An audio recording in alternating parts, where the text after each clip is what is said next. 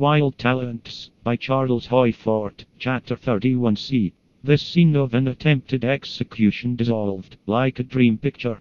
The newspaper men faded away, or burst away. The newspaper men ran out into the streets of Exeter.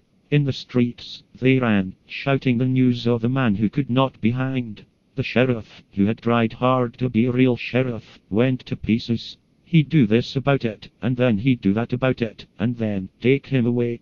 He communicated with the Home Secretary.